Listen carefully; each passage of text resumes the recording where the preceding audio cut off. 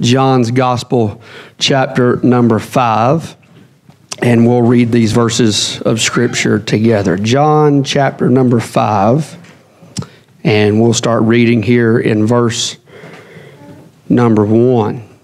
John, chapter 5, and verse number 1. Father, we ask that you would touch us now as we go into your word. I pray that you would illuminate the Scriptures to our hearts. Father, you said in your word, if I be lifted up, you would draw all men unto yourself. And Lord, today I pray that you'd help us to lift you up. Help us to lift Jesus up. Help us to lift up the cross. And Father, you would do your part. The Holy Spirit would do his part and draw all men unto himself. And I pray, God, that you'd touch us today. Help us from your word. Speak to us, God. Lead us, guide us, and direct us from your holy Scriptures. We'll be careful to give you all the honor, the glory, and the praise. We ask all these things in Jesus' name. And all God's people said, amen. All right, look at verse number 1. The Bible says, after this, there was a feast of the Jews. And Jesus went up to Jerusalem. Now there is at Jerusalem by the sheep market a pool, which is called in the Hebrew tongue Bethesda, having how many porches? 5. That's a good number to remember. That's a good number to know. 5 porches. And in these porches lay a great multitude of impotent folk, of blind, halt, withered, waiting for what? The moving of the water. This is one of the most unique stories in the New Testament. The Bible said, for an angel went down at a certain season into the pool. And the Bible said, troubled the waters. I don't know if they bubbled or rippled, or the waters were troubled. Whosoever then, after that the troubling of the water, they stepped in, and the Bible said, and was made whole of whatsoever disease that he had. Now, verse number 5, here we go. There was a certain man there at this pool called Bethesda, which had an infirmity. In the Greek translated, it's talking about he was lame, he was crippled.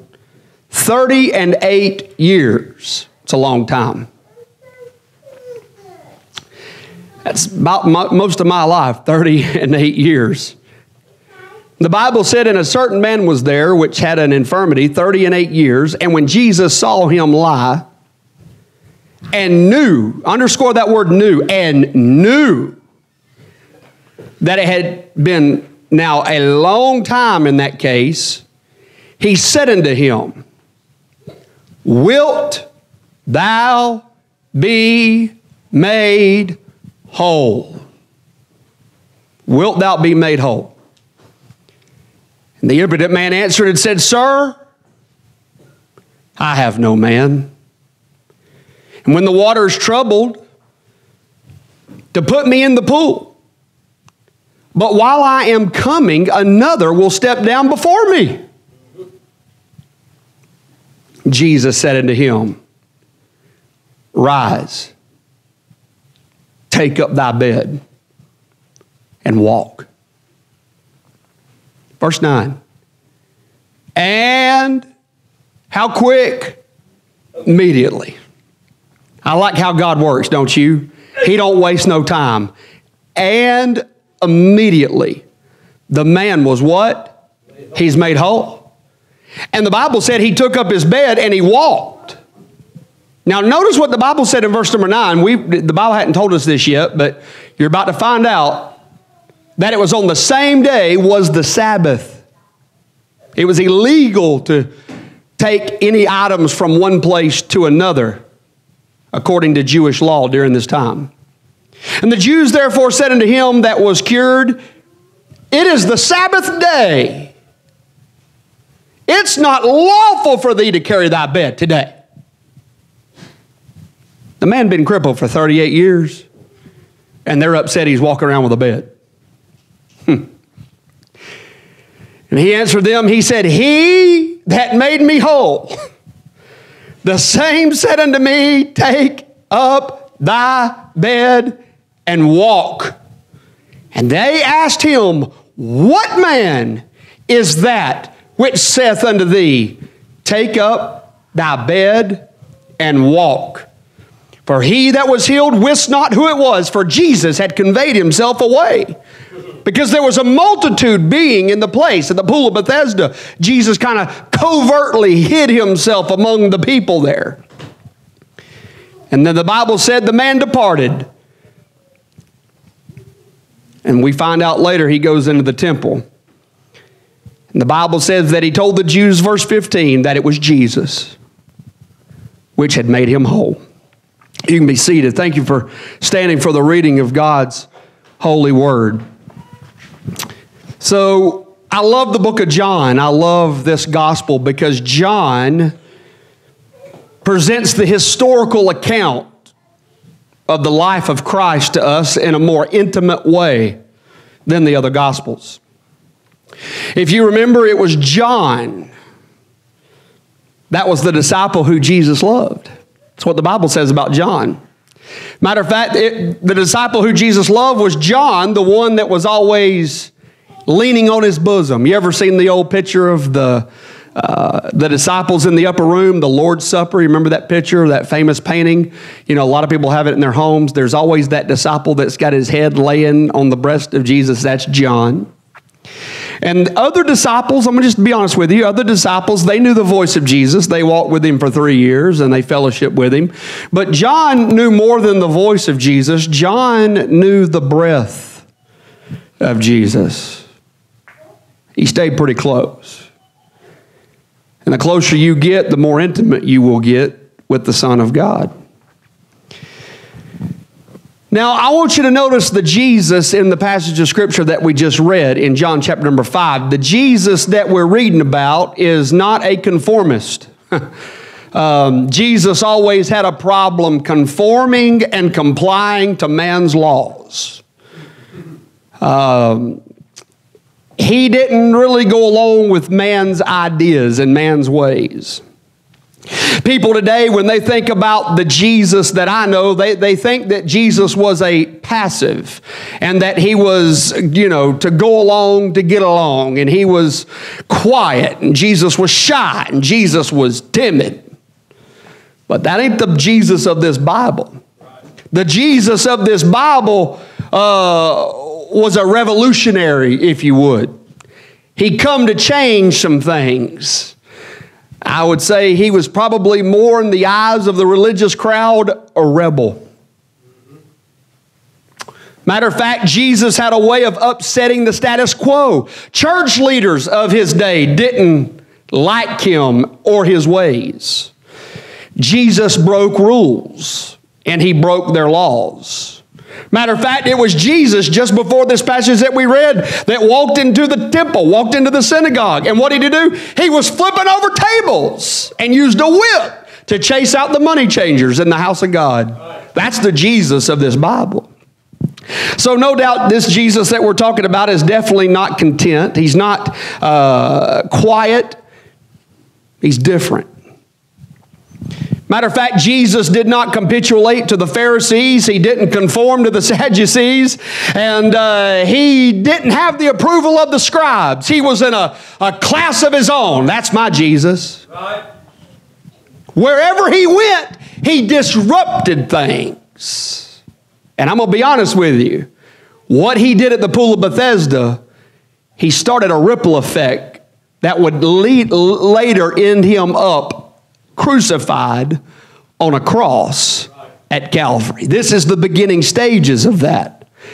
And so Jesus knew what he was doing. He's being led by the Spirit of God. And if you thought that the waters were being troubled in verse number 4 that we just got through reading, you ain't seen nothing yet, because that's what Jesus does, is he troubles the waters. That's what he does in his earthly ministry. Matter of fact, he'd cause ripples everywhere he would go. Jesus would come to town and you couldn't have a funeral with Jesus because he'd break it up. The funeral home would have to give a refund to the family because Jesus would raise the dead unto life. You couldn't invite him into your home because if you did, people would rip the roof off your house just to get to see Jesus. I'm telling you, he'd cause ripples everywhere he went. If Jesus was here in this service this morning, he'd cause some ripples. If he ever got in your heart, he'd cause some ripples, amen. If he ever got in your home or your house, he'd cause ripples. If you ever let Jesus get into your finances, he'll cause ripples. Matter of fact, if you want to keep things nice and calm, just keep Jesus out, and you'll keep things nice and calm. Verse number 1, the Bible said, now this was the time of the feast. This was the feast of the Jews. And by all accounts, Jesus should be headed to the celebration of the feast. We know he's a Jew. But instead of going to the feast, where does he go? He doesn't go to the feast. Jesus is headed to Bethesda. He's decided to stop by a place that most reputable leaders of his day wouldn't want to go. You say, what do you mean a place where reputable leaders wouldn't want to go? This place of Bethesda was a place, I would say it was probably a smelly place. It was a diseased place. It was a infectious place. Only people that hospitals and doctors and medication couldn't fix, they were sent to Bethesda. And these people at Bethesda were pitiful people. They were poor. They were homeless. They were hopeless. Their lives were filled with problems. This was a place in Jerusalem that the normal people, you like how I say that, the normal people could avoid this area. They didn't have to go there to Bethesda. You could walk around Bethesda. You could bypass Bethesda. You didn't have to deal with people and their problems. By the way, everybody will be your friend until you have problems. You're exactly right. This was a pool that the general public would avoid. But yet Jesus, are y'all with me? Amen. He decided to go to the pool that day. He decided to head down to that stinky place. He decided to go by that diseased place, the place where nobody else was willing to go. Jesus was deciding that he was going to go. Let me say something about Jesus. Jesus wasn't afraid to go into places that others wouldn't go. Matter of fact, most of the time he got in arguments, it wasn't with a drunkard. It wasn't with the woman caught in the act of adultery. You know who he always got in an argument with? Church folk, religious people. The religious people of his day, they didn't like him. He was different. Matter of fact, the Bible said he hung out with sinners. He went home and ate with them. Remember Zacchaeus went home with him? They spread it all around. He goes home with tax collectors. Jesus wasn't afraid to get his hands dirty.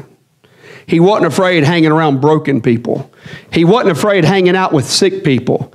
He wasn't afraid of hanging out with afflicted people.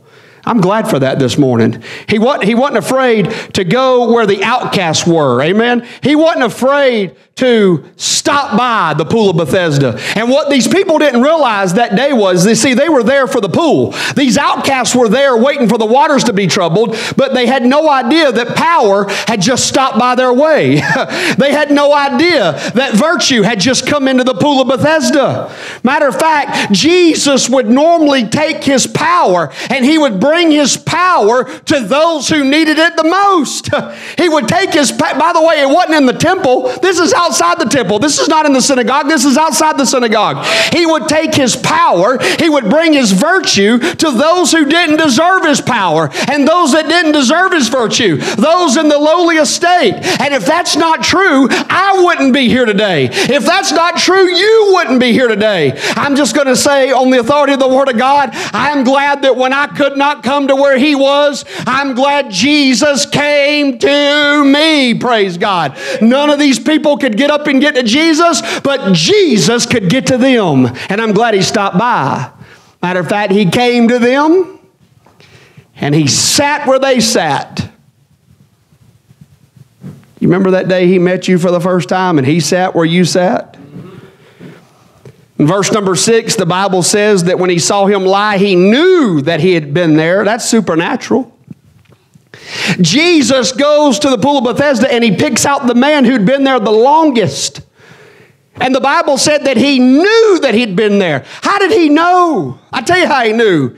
He's omniscient. He knows everything. Amen. Jesus knew he was the one that'd been there the longest for how long? 38 years. By the way, that's a long time. You realize that Moses and the children of Israel spent 40 years wandering around in the wilderness, the same amount of time this man sat by the Pool of Bethesda?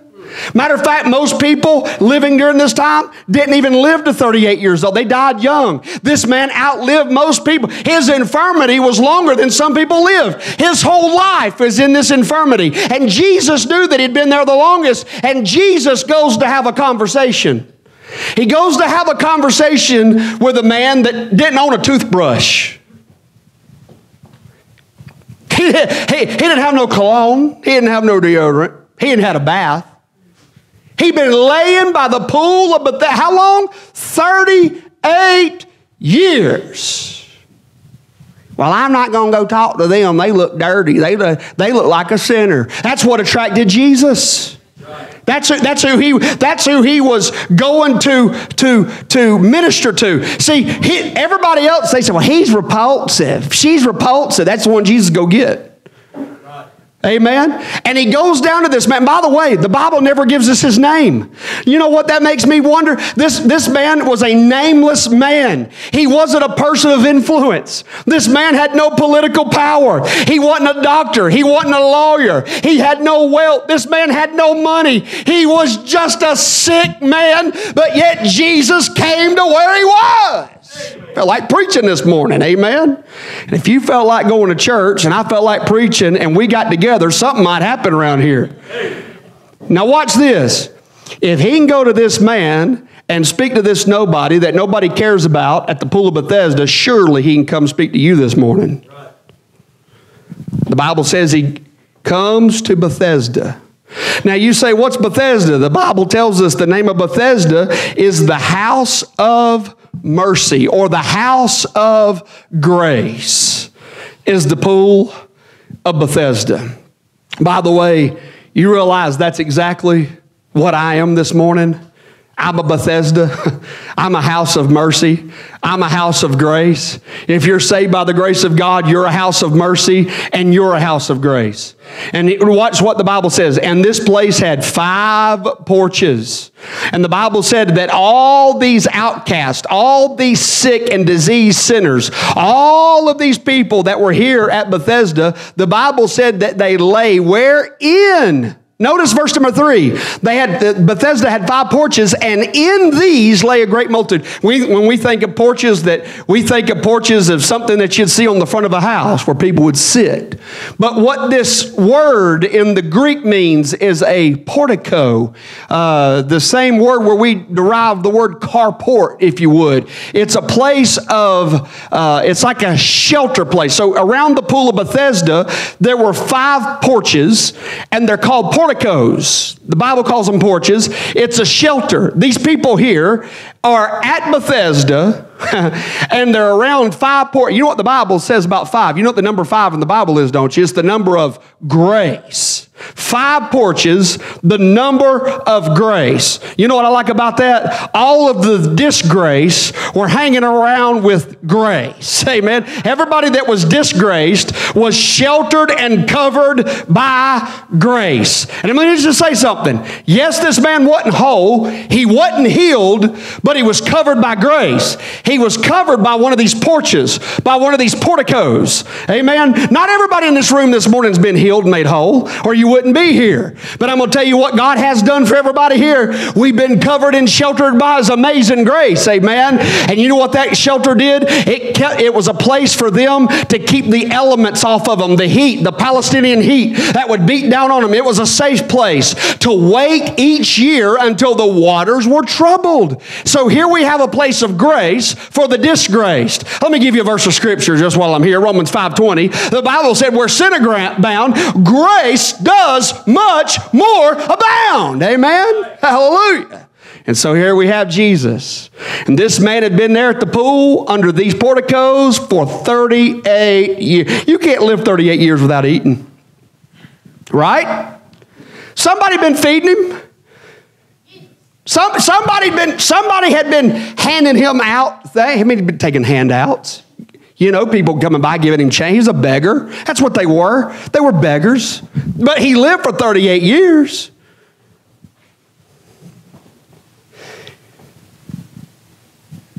For 38 years, he'd been begging. For 38 years, he'd been getting help. For 38 years, he'd been getting handouts. You know, a lot of people are like that. Some people just like being sick. You say, you really believe that, brother? Yeah, they love being sick. They love the attention. It's getting quiet all of a sudden in here. They love the attention. I don't know why it's getting quiet. Amen. You know, help sometimes hinders people. You're right. You can help somebody so much that it enables them to stay helpless. And I'm going to tell you what Jesus is doing in this passage of Scripture. He's not coming down there to help this man. You don't realize this. Jesus ain't coming down there to give him a handout. Right. Jesus is coming down here to kick him out. Jesus is coming to the Pool of Bethesda to serve an eviction notice. You've been here long enough. It's time to get out of here and get on your own. Some people don't like hearing that. Some people like staying in the nest, you know what I mean? Mama bird trying to kick them, they love that nest, praise God. Jesus, hey, let me just say this. Don't let your porch of grace be your prison. A lot of people take advantage of the porches of grace that God gives and they become prisons. Listen, God don't want you under a porch. He wants you in a house, praise God. He says in verse number 6, wilt thou be made whole? Now think about that. Here you have a man that can't walk. Here's a man that's lame. To me, that sounds like a crazy question. I know the answer. And I'm not the lame man. I'm not the crippled man. I know what the answer is. Yes, I want to be made whole. You know what the answer is. Yes, I want to be made whole. Notice Jesus didn't say, now I'm willing to make you whole, but he's saying, are you willing to be made whole? Right. There's a big difference. Wilt thou be made whole? Here's the thing about Jesus. He ain't going to do nothing for you till you invite him. He ain't going to force himself on you. He's not going to pressure you into coming. He ain't going to pressure you into believing and trusting in him. He's just going to ask the question, wilt thou be made whole? Behold, I stand at the door and knock. And if any man hear my voice and open the door, I will come into him and sup with him and he with me. You got to invite him in. Wilt thou? You know what Jesus is doing? Jesus is breaking this man's will. Right. Do you want what I got? It's what he's asking. Jesus was a confrontational Jesus. He's confronting this man's will. Now look at verse number 7. He don't answer like we think he would answer. Wilt thou be made whole? What's he say? Sir, I have no man when the water's troubled to put me into the pool. And when I'm yet coming, another will step down before me and get in the pool before me. He had excuses for why he wasn't getting better. People always jumping in front of me and everything and all, Jesus. Isn't it funny how some people never get off the porch because it's always somebody else's fault? Right. Jesus, ain't no man helping me get down into the pool, Jesus.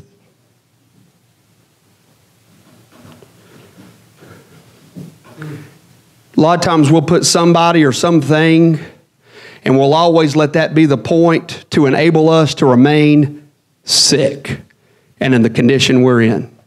Look at verse number 7. He actually slips up and tells on himself. Shh, don't tell you. Hey, look at verse number 7. Don't tell him I know this. But he told Jesus, but while I'm coming. Did you get that? He said, but while I'm coming. But while I'm coming. Is everybody all right? He told on himself. Jesus should have said, well, why you keep going back to the porch? For 38 years, you get close. But then you keep going back. Just because you miss your turn don't mean you need to go back where you began. Right. I've always wondered that myself. If he was coming, then why didn't he just stay next to the... All he had to do was jump in when the waters were troubled. Yep. You'll never be made whole going back to the porch. Some people, they love the porch. They love being sick. Let me say something. I'm glad this morning that listen, I'm not where I need to be with Jesus. I may not be where I ought to be with Jesus, but thank God I'm not where I used to be. Amen. I'm closer today than I was yesterday. And the old songwriter said, I've come too far to turn back now. He said, and while I was yet coming. Now this man's got a problem. He's believing in the wrong thing. He's telling Jesus what he believes in. He said, and when the water is troubled, and I can't get to the pool, and the story was that the angel would descend down and trouble the water. They really didn't know what was happening. They didn't understand the troubling of the water, and it's even disputed to this day what was actually happening in that pool. But I'm going to tell you something. Whether it was a true angel of the Lord doing it, or whether it was a folklore, we know that those waters had healing properties. But here you have the Son of God. Here you have Jesus coming down, the one that can change his life. And this man is putting his trust and his faith in superstition. He's putting his trust and his faith in some folklore. His trust and faith is in that pool and in those waters being troubled. And when Jesus asked him, wilt thou be made whole? He was digging deeper and deeper into that man's soul. And Jesus was more concerned with that man, what was going on the inside, than he was really truly the outside. Jesus was more concerned in the who he believed in than the what that he believed in. A lot of people believe in the what. They don't know the who. Amen.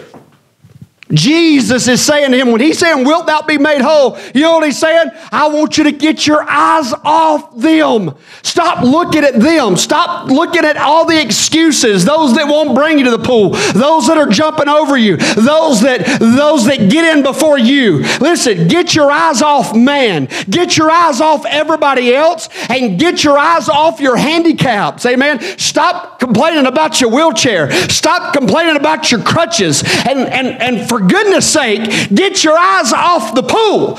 I'm not here to talk to you about the troubling of the water. I'm here to talk to you about me. Look at me. Fix your eyes on me. I'm the one that's going to help you. The pool can't help you. I can help you. That's a big deal. And this man, I don't know what happened. I think all of a sudden he did. At some point he said, you know what? He looks up at Jesus. And Jesus looks down at him. And he said, now I want you to do something. I want you to rise and take up thy bed. And I want you to walk. What's the Bible say happened? And immediately, the man was made whole and took up his bed and walked. And immediately, he took up his bed and walked. If you ever truly meet Jesus, he's not going to leave you the same way he found you. This man had a completely, totally different outtake on life because he that once was lame and crippled is now walking and living like the rest of us. Total change. I'm talking about a 180-degree change. You show me somebody that has met Jesus and that's turned their life over to Him, I'll show you somebody that's completely, totally different than they were the week prior or the month prior. The Bible says, therefore, if any man be in Christ, he's a what? New creature. Old things are passed away. All things have become new. That's what the Bible says. There's a desire there. There's a change in this man's life. You say, is there a change? Let's read. Let's look what the Bible says. The Bible said in verse number 14 that Jesus is in the temple. And the Bible said that afterward Jesus findeth him in the temple. When the man got a new set of legs, he didn't run to Las Vegas and say, man, I missed out on all the gambling. I missed out on all the liquor. I missed out on all the alcohol. I missed out on all the women. I'm telling you, when God gave him a new set of legs, the first place you found him was at the temple. He went to the house of God. He went where Jesus was. Jesus found him in the temple. If He ever changes your life, you're going to run to the house of God. You're going to run to the Bible and the Word of God. There will be a change in your life. He found him in the temple. Praise God. Walking around in the temple. Could you imagine the people that saw him and said, is that him? Is that the guy? Wasn't he for 38 years? That man's been down there since I was a wee little kid. That man's been down there. But you know what he's doing in the temple? He's a walking. Amen. He's a dancing. He's in the hey, God done something in his life. Right. That's why I like coming to church. It's where God changed my life. Amen. It's where God put my family together. Praise God. He walked to church. Praise the Lord. He said, I'm going to the temple. I'm going to have myself a time. And the Bible said in verse number 15, verse 14, Jesus come to him and he said, behold, he said, thou art made whole. Watch what he said. Sin no more, lest a worse thing come unto thee. Sin no more. Watch what the Bible says. Verse number 15. The man departed, and he went to the Jews, the very ones that were going to arrest him for walking around on the Sabbath, the ones that told him what he had done was illegal. He goes to the authority. He goes to the Jews, and he tells them, he said, I got his name. Y'all been wanting to know his name? Y'all want to know who it is? The Bible says he told them that it was Jesus that made him whole. I got saved. I think the Lord stopped by my way. He stopped by my Bethesda around 11:30 at night on a Tuesday night. Take that back. It was on a Wednesday night around 11:30. He stopped by my Bethesda. And I'll never forget, I stood up on my own 2 feet and I felt like that 50-pound bag of bricks was gone. God had moved in, saved my soul. I was a walking and talking. The first thing I said come out of my mouth, you can ask my parents. I said, I need to make a phone call. They said it's 11:30 at night. I said, I don't care. Time didn't, I was so heavenly minded, I was no earthly good at that point. Time didn't matter. People having to go to work didn't matter. I got the church directory, and it was a big one. And I went through the directory and I called everybody at the church at 11:30 at night. And you know what I was saying? It's Jesus. It's Jesus. It's Jesus. It's Jesus. It's Jesus. Why are you dressed different? Hey, why are you walking different? Why are you talking different? Why you got a song in your heart? It's Jesus. It's Jesus. It's Jesus. I'm a house of mercy. I'm a house of grace. There's a change in my life. It's Jesus. Happened in 1996. Somebody run the math. How many years ago that been? 26? 26? Everybody agree with 26 years? All in favor say, we vote on stuff at church, a Baptist church. We vote on stuff. All in favor say aye. It's been 26 years. And I got in my car of grace, and I drove down here on a tank of grace. Amen. With Biden inflation, it's grace. I pulled up to the house of God. Amen. And I came in here, got all suited up just to say one more time, it's Jesus. Right. It's Jesus. That's the answer to all your problems. That's the answer to all your worries. That's the answer to all your handicaps. That's the answer to all your excuses. It's Jesus. He went and told them it's Jesus. Bible says in Psalm 40, man, just come to the piano. He says in Psalm 40, I was in a horrible pit. I was in the miry clay. What'd the psalmist say? He said, and I cried, and the Lord heard my cry, and He lifted me out of that horrible pit. Now watch what happened. He set my foot on a solid rock. This is in Psalm 40. Go look it up. He put my foot on a solid rock. When you without Jesus, you ain't on a solid rock. You're unstable. But He'll put you on the rock and make you stable all of a sudden. He put me on the rock. He established my goings. Amen. He'll give you a new purpose. He'll give you a new direction. He'll give you a new zeal, new desire. He established my goings, watch this, and He put a song in my mouth. I'm going to tell you something. They ain't no greater song than the song about Jesus. Right. Tell me the story of Jesus. Sweetest name I know. Amen. Fills my ever longing. Keeps me singing as I go. Jesus. Now I'm going to tell you something. Last Sunday, it wasn't like this Sunday. Last Sunday, he decided to stop by Bethesda and trouble some waters. He troubled April's water. He troubled them waters. Somebody that was lame and crippled started walking. She got a song in her heart. Showed up this morning for Sunday school.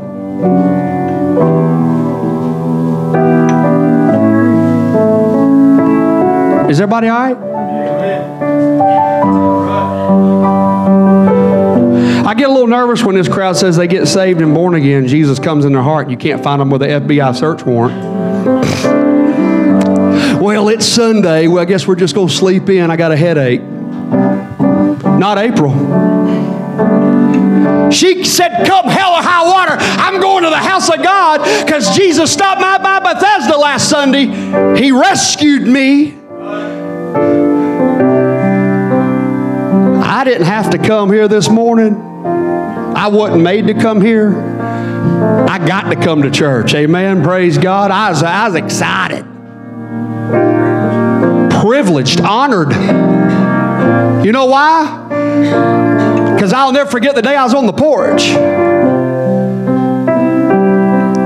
And I was lost and undone without God.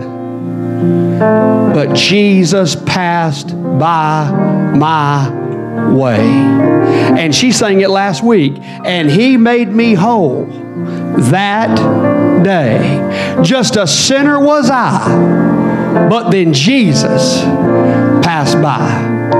Happiest day in your life is when you realize you're a sinner, that you're lost without hope.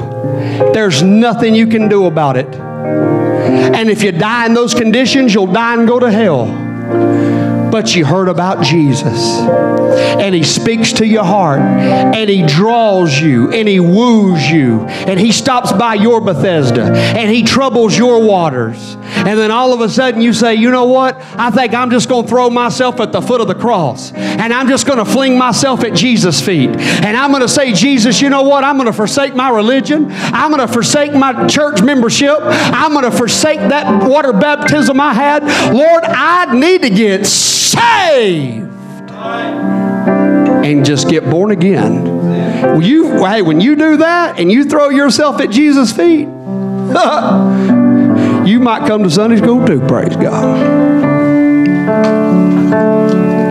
Where'd they find this man as soon as he got healed? The same day.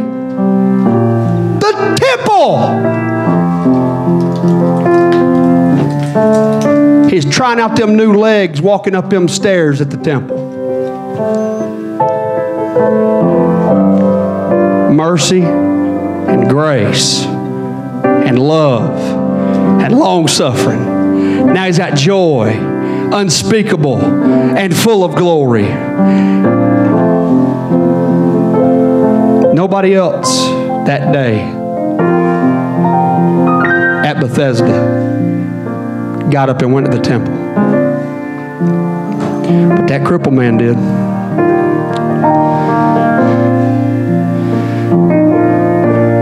He don't have to speak to you.